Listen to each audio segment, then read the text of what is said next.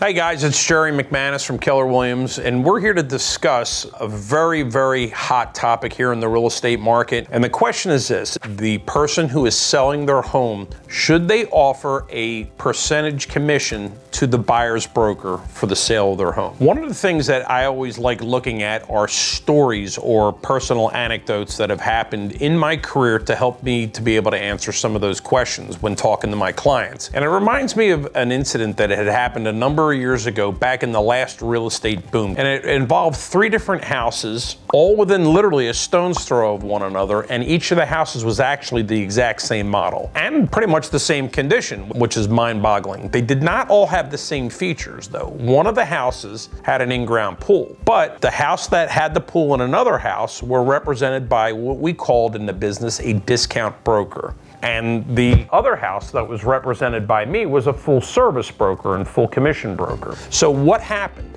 to these 3 homes?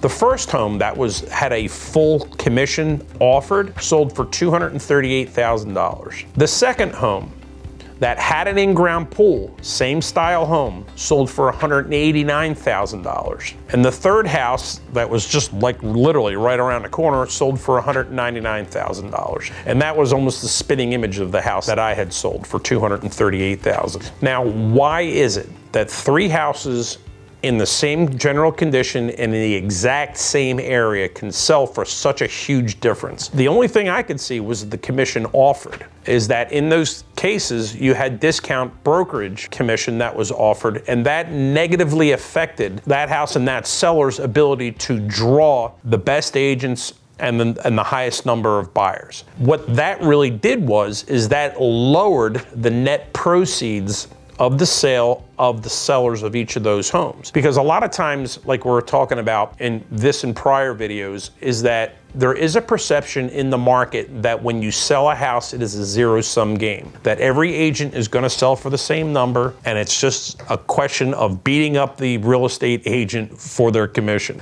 And I'm here to tell you that in about 30 to 40% of the market that I have seen even recently, is that there's a number of homes that are being undersold. And then the commission part is also one of those things that is just an expense, that it's a cost of doing business. And the reality is that you as a seller should not be worried so much about what a real estate agent makes so much as what you are gonna walk away with. There's a sheet that is available to each of the agents, and it's called a estimated net proceed sheet for the seller, so that you can be able to see how much money you walk away with. That is an exercise that I absolutely love doing with my sellers, because really it does is it clears out all the fog, and you're able to see exactly how does all the terms and conditions of the agreement of sale, how does that affect you. But I assure you of this, that the ability to attract good agents, the numbers of showings, and the best buyers